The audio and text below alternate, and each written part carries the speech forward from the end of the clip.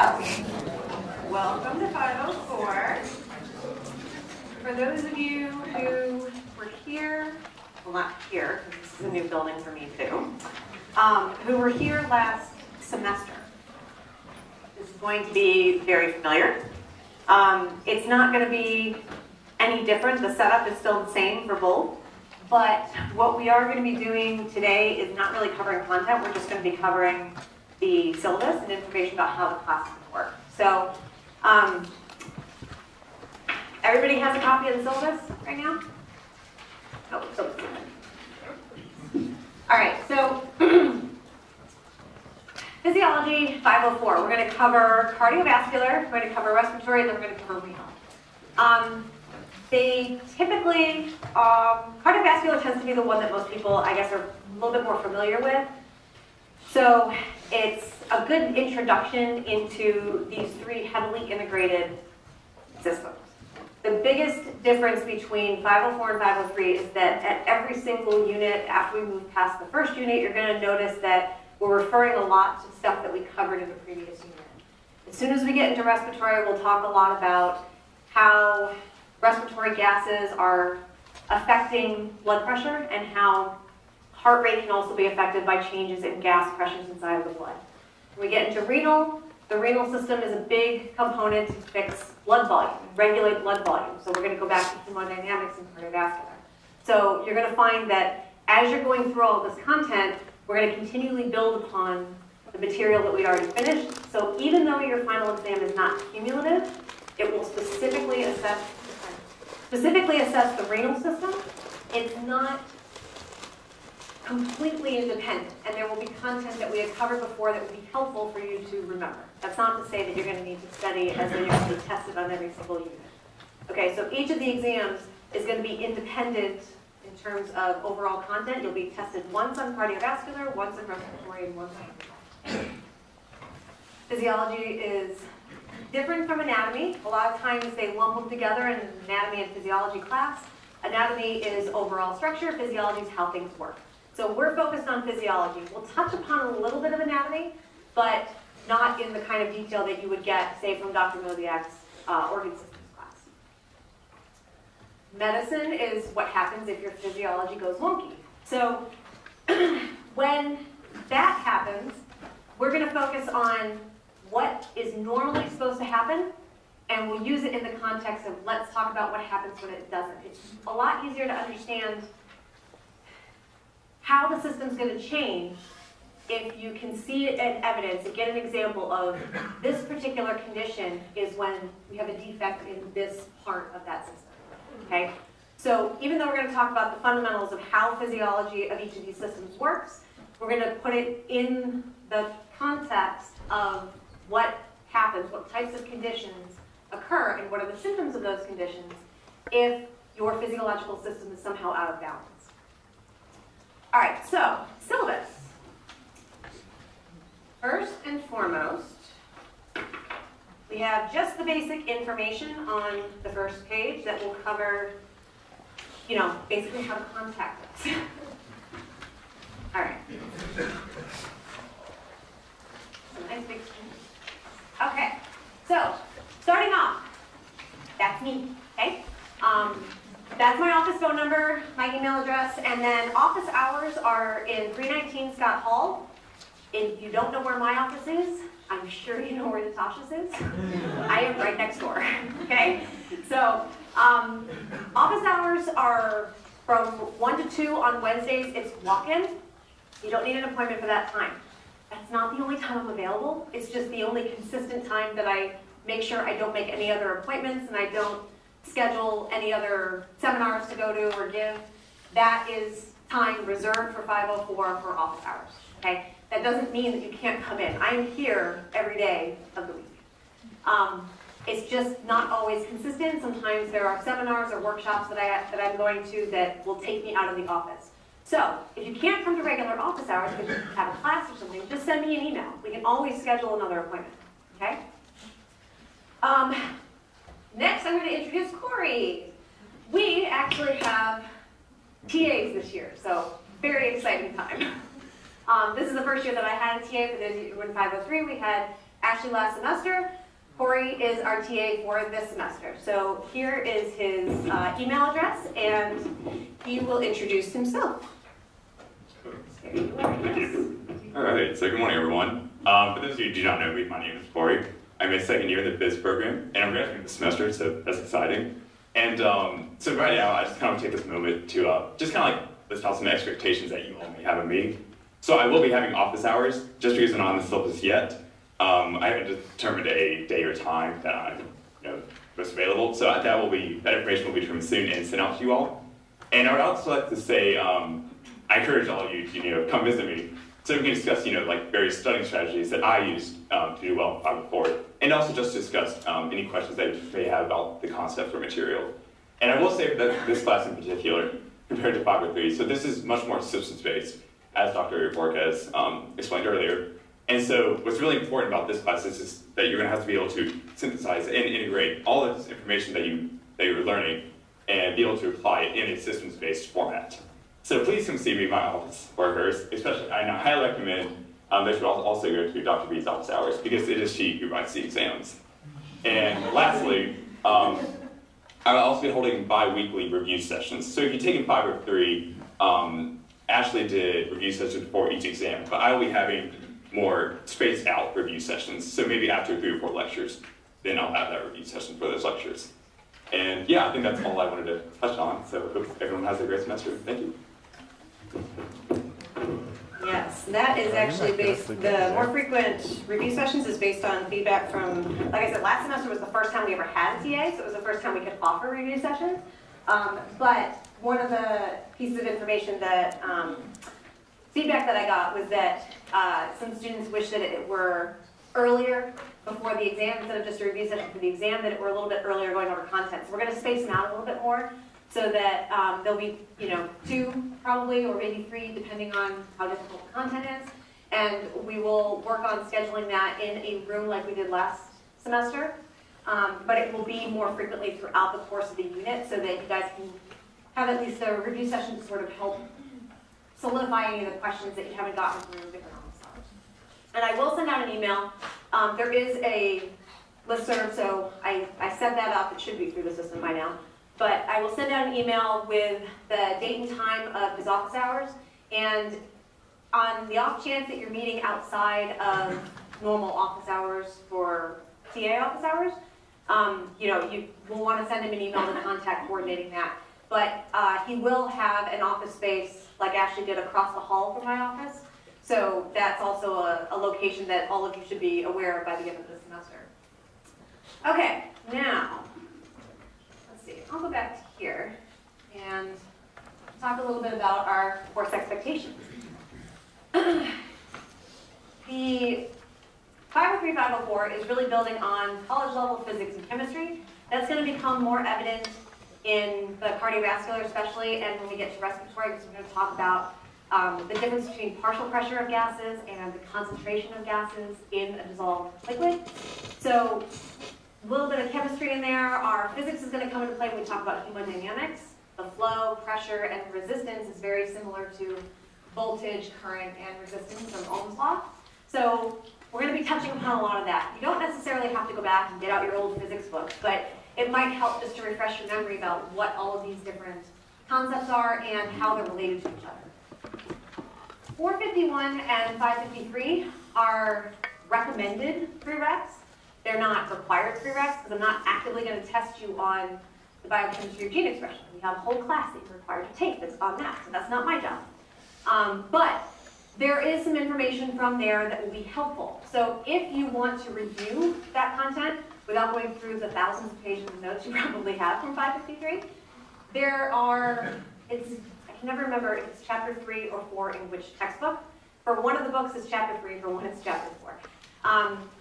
I'm going to talk to you a little bit about the textbooks in just a second, but in the textbook of medical physiology, which used to be the required textbook, so you'll notice that the lecture titles on the syllabus are very similar to the chapter titles in the textbook of medical physiology. The Guyton and Hall is a good beginning resource. It's got a lot of good clinical relevance. The Boren and Bulpett book, which I'll talk about in just a second, is the other one that also has this chapter. It's basically gene expression, regulation of gene expression. There's an entire chapter in each of these books that just summarizes 553. So it can give you some of that foundation if you haven't had it yet. So, recommended textbooks. You don't have a specific required textbook because you should never get all of your information from a single source. But there are several recommended books, and I will tell you right now that the difference between these, the feedback that I've gotten from multiple students is that everybody seems to like or prefer one of the textbooks that's different from somebody else. So starting at the top, the textbook of medical physiology, that used to be the required textbook for the class. The good thing about this one is you have the actual textbook itself. There is a companion guide, so it's sort of like bullet points for each chapter, and it summarizes the entire textbook. It's like 20 bucks, I think, if you want to buy it. It's a good thing to carry around with you if you just want to read up before coming to class. It also has the physiology review, which is right underneath there. So the Guyton Hall Physiology Review is a book that accompanies the textbook that has multiple choice questions. So it gives you a chance to practice some multiple choice questions on the content that's covered, a lot of the stuff that we're going to do. The nice part about this is that in the answer key, it tells you not just what the correct answer is, but it explains why that's the correct answer. And if you're still not really sure, at the bottom it'll say TMP 13, which is Textbook of Medical Physiology, 13th edition, and it'll give you the page number that that information is on. So you can go back to the actual textbook and take a look at the content that led to that question. So that's a good resource to get started from. The third one on the list here is medical physiology. That's the Boren and Volpev. That one I really, really like. Okay? It's very, very detailed. We go into a lot of molecular detail, and that's the one you're going to want to go to get a lot of that molecular detail, especially for respiratory. But those two are the ones that I kind of flip back and forth between. They contain the bulk of the information. No single textbook is going to give you all of the information that there is, because every book is written by the authors geared toward a specific audience. Okay? The medical physiology textbook with Boren and Volpev is giving you a lot of the background of research. How did we come up with this information? What were the experiments that helped to lead to the molecular stuff that we learned? The Guyton and Hall gives you a lot of clinical relevance, some examples of how you can apply this information. Guyton and Hall does a good job when we get to the ECGs, talking about vectorial analysis. Boren and Volpev just shows you Einthoven's triangle and kind of leaves it at that. So those are going to be the two that I like best for the content overall. You will also notice that as we're going through content, we'll have a figure up on the screen, and a lot of times I will say this one came from Boren and Volpev, this one came from the Guyton books. So if you wanted to go and look up that particular figure and read the information surrounding it that's in that textbook, that's also good. The bottom two are the Burden-Levy physiology and then the Costanzo physiology. Costanzo is a really good catch-all, sort of a halfway in between the Boren and the Guyton. It doesn't go into as much molecular detail, but it does a really, really good job of explaining systems.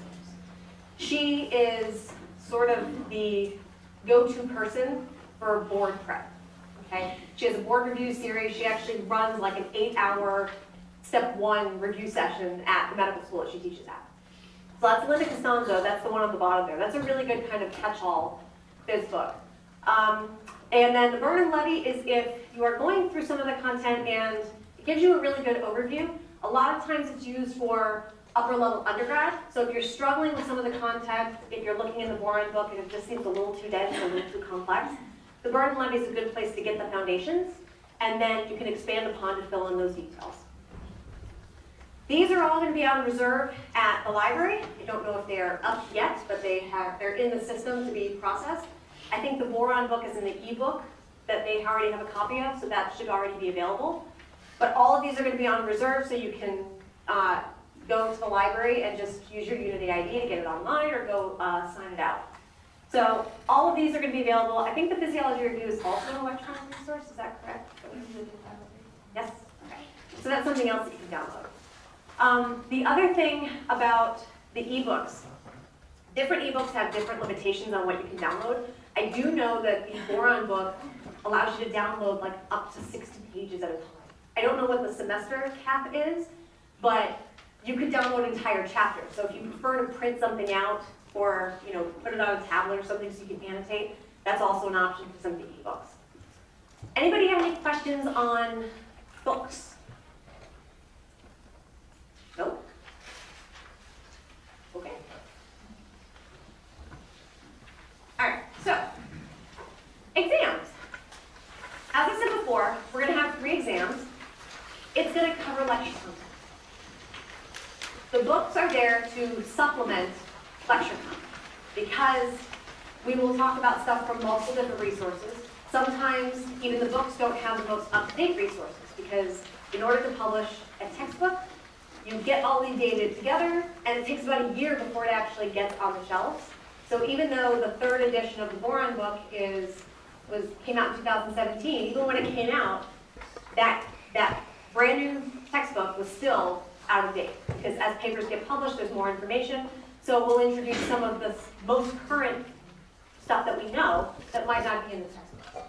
So those materials are there to help augment the stuff that we cover in lecture. On occasion, there might be something that I specifically assign to you, and I say, read this paper. This you need to know.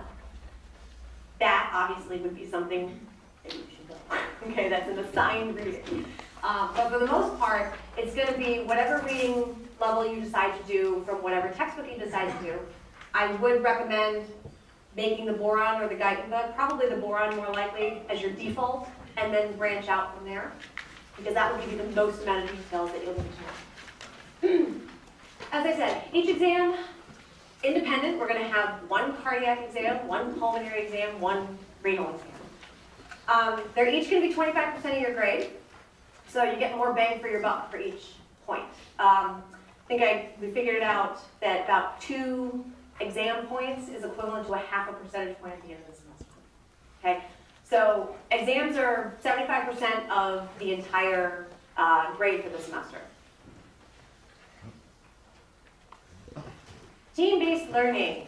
So our team-based learning modules is something that I introduced a few years ago after talking with the faculty over at Duke Medical about how they run their classes, because a lot of you guys want to go to medical school and dental school. I wanted to introduce something that would at least be familiar in the way that they run classes. I modified it a little bit, so it's not exactly the same way that it's run, because TBLs are usually run in professional schools where they give you something that you've never covered in class, and you have to learn it all on your own, and then you come in and do a TBL. Okay? The way I modified that is I said we're going to pick something that I've already lectured on, so you've already been introduced to it, we've already gone through it in class, you've had a chance to ask some questions, and we'll pick something from each unit, and that will be your assignment for the team-based learning. Your TBL modules are going to be 25% of your final grade. So we have total, all of these together are 25% of your final grade. It's still broken up into 3 different assessments. You have your individual assessment, you have your team quiz assessment, and then you have a case study. The individual quiz is basically, you'll see it abbreviated as an IRAT, I-R-A-T, Individual Readiness Assurance Test. That is the first thing that you get when you come in on TBL day. That'll be on a Tuesday, after you've been given your assignment. You come in on the first thing you do is sit down and take an individual quiz that's basically 10 questions about the content that you had to review. So it's a subset. You don't have to study all the content from the unit, just the specific assignment. All questions will be answered by the stuff you studied for that assignment. The individual quiz will help you to understand how well you understand the stuff that you read and the stuff that you studied. That's going to be half of the TBL grade. So it's equivalent to about 12.5% of your final grade, right? Because half is 25. After you do the individual quiz, I'm going to sort you guys into teams, and from the looks of this room, it's going to be a nightmare to try and do TBLs in here, but we're going to do it. I'm going to see if I can, I think I'll probably have to draw a map to sort of map out the room to tell you guys where to sit. But it'll be a little uncomfortable because you'll have to, kind of maneuver a little bit, but we'll figure it out. After your individual, I'm going to have you come in and sit with your teams when you take the individual quiz. And then you're going to take the exact same quiz with your team. So you're going to know what the answers are right at the end of class because you're going to take the exact same quiz together where you guys can talk about it. You can scratch off your little scratch-off cards like lottery tickets. Okay, you're going to scratch those off, and then the benefit of that is it gives you a chance to have partial credit. So based on the number of times it takes your team to get to the right answer, you can get partial credit for that. So that will help you kind of discuss, maybe one person put A, one person put C, and they both are vehement that they are correct. Your job then is to try and convince everybody else by talking about what you have studied in order to arrive at that answer. Okay, so it's a little bit of a time for you guys to discuss and work together to learn how each of you guys explain different things and how everybody studied. So by the end of that first class on Tuesday, you'll have already finished 75% of the assessment grade points for that TBL module. Okay? Then on Thursday, you come in and you get what's called your application exercises or your case studies. That is where you'll get a scenario. You have this patient comes in and here are the symptoms, here are the lab results, depending on what the content is. And you'll get a series of questions that are specific to the particular patient that you've been presented with. Okay? There are usually 3, sometimes 4 cases that you'll run through. It's still only 10 questions, but it's all done in your team. So it gives you a chance at applying the stuff that you covered on Tuesday in terms of a medical case study. Okay? So those are done immediately before the exam. And it's scheduled the way that it is so that we finish lectures on a Thursday, and you still have 4 free days, Friday, Saturday, Sunday, Monday, before the first TBL. The TBL is the week immediately before the exam, and then you finish the TBL on Thursday, and you still have those 4 free days before the exam, okay? And the reason for that is that by the time we finish lectures to the time we have the exam, you've got 12 days between the end of content and your actual exam assessment, okay? And the TBL module gives you a chance at kind of feeling out how well you understand the content that you've studied for the TBL, which is part of what would be on the exam. Any reading assignments you get assigned for the TBL specifically are not reading assignments that you have to do for the exam. You might get something outside of the scope of what we talked about in lecture because it's going to be pertinent for the cases that you're going to be doing, but that won't be something that you would have to know also for the exam. Okay? Does anybody have any questions about TBLs? I know we have quite a few people here who were not in 503, so this might be new for you. None? I usually try to put at least one person in every group who's had a semester of physiology before, so you can help guide your group to understand how everything is run.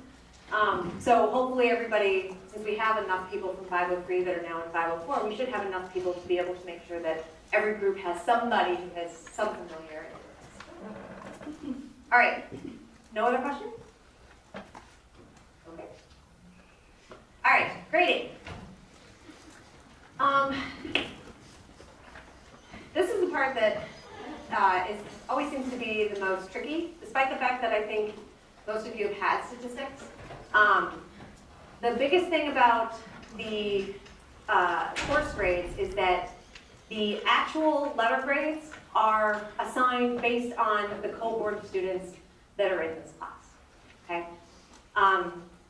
Because for the rest of, you're in graduate school right now. We're done with undergrad. We are now in a graduate level environment, which means part of your training in graduate school is to prepare you for the expectations and the realities that you're going to see as you move forward. And for the rest of your careers, you are going to be assessed on whether or not you get admission to a program, or you get hired for a job, or you get promoted. They're going to assess you if, based on a minimum level of criterion, everybody needs to have these. And then, of the candidates that all have met that minimum requirement, they're going to look and see who's the best candidate for the job, who's the best candidate for admission. So, the actual raw scores on exams don't matter as much as where you stand relative to your cohort of students. Every semester we have different groups of students coming in, and grades will range based on experience levels. We do have a group of people from a cluster of people that maybe all came from the same university. We have a few of those that a lot of universities will send students to the program. Okay, you'll have a lot of people from UNC, you'll have people from ECU, you'll have people from Outstate, you'll have people from Elon.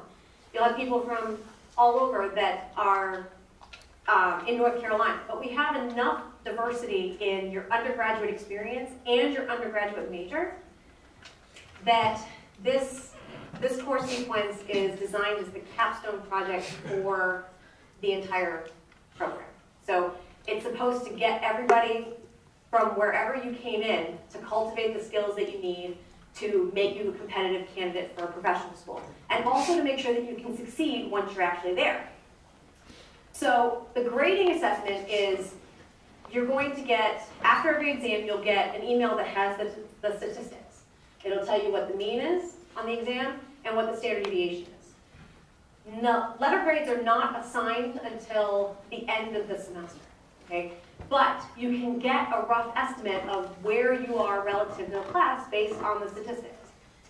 The average level of understanding for an undergrad, since D- still gives you course credit, would be about a C+, right?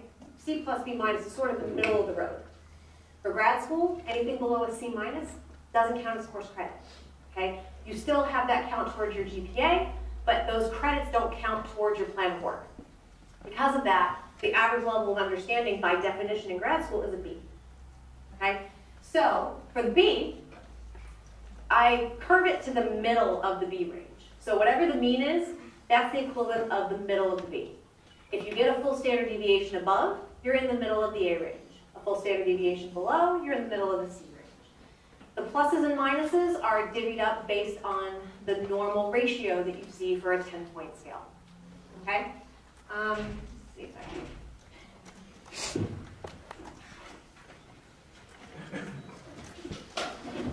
That might be the last time person who had computer issues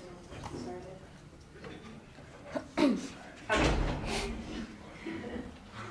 Yeah, for those of you that weren't here before the door was propped open, apparently those doors in the back were open this morning, but these doors were locked. So I guess we'll have to figure out how to get those. I'm assuming there's an outdoor staircase, probably right out here. But just so that you guys know, if you ever come and this door's locked, if you go up the staircase, then you should be able to come into the back. Okay. All right, so for a normal 10-point scale, so let's say we're doing the 80 to 90, okay, that's your B range. All right, so under normal circumstances, this is equivalent to a B minus a B and a B plus, okay? So 3 points, 4 points, 3 points. That is the ratio that you typically see on an uncurved 10-point grading scale, okay? This is what is applied to whatever the standard deviation is. So if our standard deviation is 12, this B minus would span 3.6, 4.8, 3.6. We can always run through some of these examples after class if you want to run through exactly how you would go through calculating them.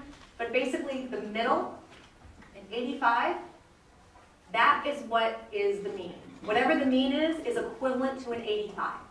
Okay, the middle of that B range. All right, so you could get a little bit below the mean or a little above the mean and still be within that B range. But depending on what the standard deviation is, that's what's going to help us understand how far you have to attain or lose before you drop to the next letter grade level. The most important thing to pay attention to is what your final raw score average is, because that's what letter grades are going to be based on. Letter grades aren't assigned throughout the course of the semester because that would involve rounding and lumping everybody with a B minus in together.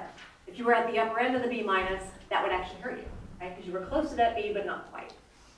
So all of your scores are raw scores until the end of the semester, and that's when everything is fine. Does anybody have any questions about this so far? I'm sure everybody will have questions after the first exam, and that's fine. And we can run through it again. If you want to come into office hours, I can walk you through exactly what the ranges would look like for a particular grade relative to the mean and standard deviation.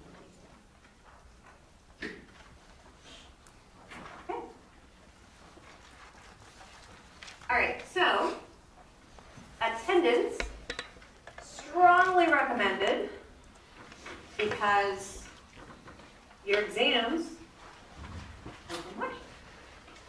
But you don't actually have to be here. You guys are adults. It's up to you if you come to lecture or not. You have a flat tire, you have something else that you have to do during that time. You don't need permission to miss a regular lecture session, okay? I will take attendance, but just to get an idea of how many people are typically here. Even if you're here and you don't sign in, it's not gonna hurt you. It's not, I don't ever look at it until the end of the semester just to get an idea of how many people roughly are signing in at the end of the term. It's more for my understanding of class dynamics. But you do have to be here on days that you have a TBL module or you have an exam. So anytime we have an assessment, you have to. If you have to miss for something, like you have to go for a conference, or you got sick, or you have an interview, that would be a really good reason for having to miss, right? All you need to do is send me an email with the appropriate documentation. That is listed in the syllabus. It tells you the website that lists all of the acceptable, excusable absences by the university. So with the university policy, that written documentation has to be provided in order to excuse your absence. If you miss a TBL, you don't make it up. It just is omitted from the calculation of your grade. So let's say you missed the case study from TBL 1 because you had an interview for medical school or dental school. That means that the case study grade for your final average for the whole course is going to be based on case studies for TBLs 2 and 3 instead of 1, 2, and 3. Because you're doing it in the team and because the individual quiz and the team quiz are given together, it's not something that can be made up. So that's why it's just omitted from your grade calculation. But you don't get a 0 for it. A 0 might show up on the website, but it's not factored in. For exams, you can make those up, and you should, because it's 25% of your grade. But if you provide the adequate documentation, then we can schedule a makeup exam for whatever time happens to work for you and for me so that I can proctor it. Yeah, I think that about covers the attendance. So attendance, not required for regular lecture sessions, but it is required for any TBL modules. Any questions about that? These are other policies that we have to include in the syllabi just to make sure that everybody's on the same page. Email policies. It says response will be within 1 week of receipt. So whenever you send it, I can respond within the week. Usually I will respond faster than that. But sometimes you might email me to ask me a question. It might be a policy question where I have to contact somebody else and get a response from them before I can actually answer your question. But I will respond to you within that week. If you're just emailing me to ask me to set up a meeting, the next time I'm sitting down checking my email, I usually have my calendar open and I will write you back pretty quickly. If you have questions about course material, content, those should be brought to office hours or set up a meeting to come in and talk about it, mainly because an emailed question doesn't usually tell the whole story. Sometimes you have a very specific question as you're studying something, but if we talk about it, I can ask you a few questions and understand that maybe there's something else that's missing, and we can answer all the questions in one fell swoop. Plus, the way that you phrase a question might not be exactly what you mean, and you might not get the answer that you were hoping for, or that you expected, and then it'll lead to more follow-up questions. So the best way to handle that is to come in to office hours, either with me or with Corey, set up a time, either walk-in office hours or set up a meeting, and just run through questions. If you have a list of questions, I'm cool with that. Just come in and say, you know, here, I don't understand these things, we'll run through it. If you don't have any specific questions, you can still come into office hours and say, can I just tell you what I know? And you poke holes in it. Happy to do that too. Just walk through and say, here's what I understand. Then I'll ask you some questions to make sure that you can really flesh out the areas that you might not be as strong on.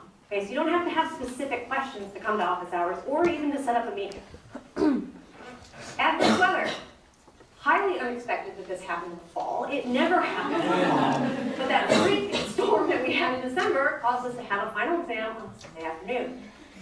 So decisions about class sessions, it'll follow whatever the university says. If, by chance, the university says, we'll leave it up to the instructor, I will make a decision based on whatever that case is. Chances are, I probably won't be too mean about that. For those of you who have asked me this before, I am from up north, so snow, driving in it doesn't really scare me that much. But I have also been down here, I've been down here long enough to know that there's no reason for a place that gets such infrequent snow to maintain the equipment to clear the roads. So a lot of times the side streets where you might be living aren't going to be clear. So I will take that into consideration when making a decision about this. I don't know, with the weather we've been having, I'm not sure if we're going to have another issue, but I never expected to have that in December either, so we'll follow whatever the university says. If they leave it up to me, we'll figure it out, okay? So don't worry about that. I will always send an email to let you know as soon as I have information about that as well. All right, course website. So the university has promoted through Delta trying to switch over to Top Hat for the past few years. That's the join code. You all should have gotten an email from me with the information for the website and the link to be able to sign on. Those of you who already did will notice that the syllabus was already up there, signed for review, so you could have downloaded that.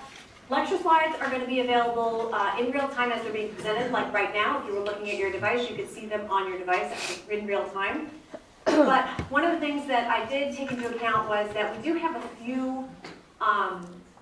few slides that are very complex figures that probably, even though you're supposed to have an annotation function, it doesn't appear to always be working well. I can't have a student account since we use our Unity login. I have no way of generating a student account that I can log into a computer and see what your view is. All I can see is what my view is. And I can annotate it. But for some reason, there seems to be a problem with annotating feature for iPad apps or tablet apps on the website. So there will be select complex figures that will be uploaded before class that you can download and print out. One of them is already available for Thursday's class. It's the Wiggers diagram or the pressure volume diagram, which I'll show you in just a second. The other thing that is up already, which I think I'll just show you.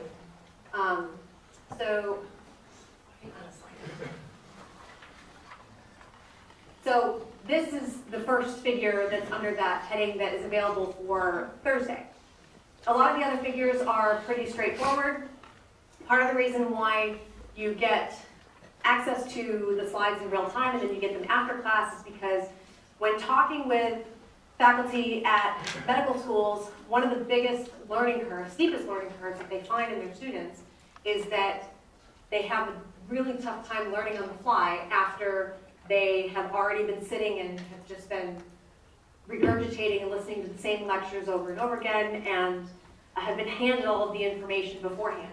When I was talking with some of the physicians over at UNC and at Duke, they said that we don't do that when we do rounds. You walk into a patient's room and we don't hand you all the stuff that you're going to need to know. You need to be able to take notes on the fly, you need to be able to think on the fly, and process and prioritize information about what you're going to write down.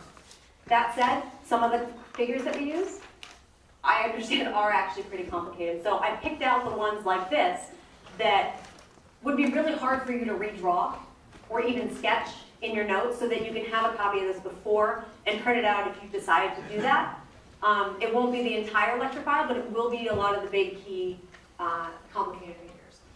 The important part of being able to take notes in real time is that it allows you to cultivate skills that are going to be necessary as you go on into professional, academic, or clinical environments, or even research environments. This is the only one I think for the first lecture. But as you can see, there are several other figures that will be available after each lecture content. All right, so the other thing that's up here are learning objectives. So this is actually uploaded as a PDF Word file. It was a Word file, converted into a PDF, so it's not actually a slide, which is why it's kind of small. But this is going to give you an idea of what we're really covering in each lecture. So you can read through and get a feel for, by the end of this lecture, these are some of the things that you should be able to do. So it gives you a feel for the kinds of stuff that we're going to cover. That's already available for the entire first unit. So it just lectures 2 through 8, and it walks you through exactly what we're going to cover. Now, just because some of them only have a few learning objectives doesn't mean that the lecture's any shorter. Lecture 5 is basically all stuff about ECG, and it is, well, you can ask Corey, how was the ECG content learning how to do the cardiac axis? Pretty brief, actually. It was pretty brief, but Still. how did you analyze it? Did it take a while to figure out how to analyze it? Yeah, I ended up looking at this online source and it had like multiple methods. Way easier version. So. You want to say that louder? Oh, yeah. Yeah, I just found this online source that had like these different methods, and so I just kind of used that to, you know, just kind of come up with this way of doing it myself, essentially. So online sources are, you know, it's a good thing. They can be helpful. They can be really helpful. It's also important to be discerning to make sure that you don't get something that is incomplete. But there are a lot of sources that will help as kind of augment the stuff that we cover. But with the ECG stuff, it's not a very long lecture, but you will be given an ECG to look at, and you'll have to look at the shape of everything and be able to figure out where the cardiac axis is relative to an actual readout that you have. So just because the learning objectives are a little bit shorter doesn't mean that there's not enough content there. Okay, so that's already available. Last semester I used those to study. Is there a way to make it where we can download those? Because I had to type them out the whole semester. Oh yeah, I think the default when I assign it for review is that when I upload it doesn't have it downloadable. That happened. Somebody told me that last semester for one of the lectures that I had uploaded, and they weren't able to download it. Thank you for reminding me, because that's something I can follow. So, okay, so course website, exam grades, TBL grades, everything will be uploaded to here as well. And it's something that you will be able to sign into and see how the overall grade, what your grades are after I have input all of them. One thing I will caution you against, don't look at whatever the grade book tells you is your grade.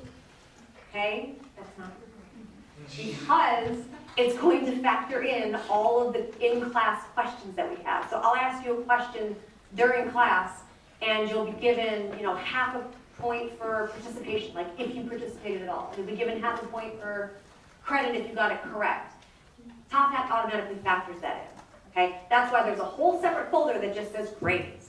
That's the only stuff that's gonna matter for your actual grade for the class. But Top Hat will tell you that you have like a 40 in the class, even though you got higher than that on the exams, and that's because maybe you didn't answer any of the questions during lecture. You're not required to answer any of them. You're not graded on them, actually, okay?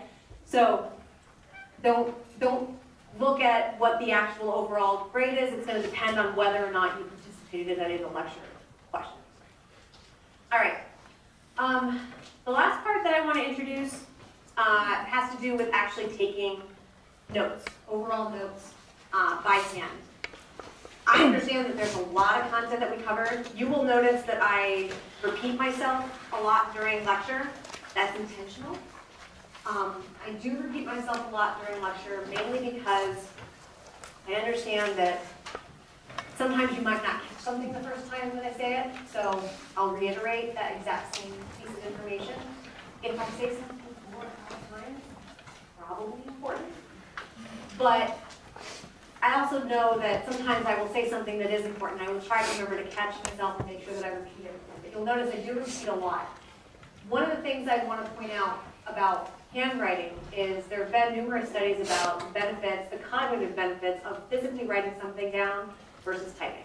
There are a lot of companies that are trying to develop a keyboard that will tap into that same evolutionary learning developmental feature that we have, where as you handwrite something, you have to process it on a deeper level just by the process of writing it out longhand.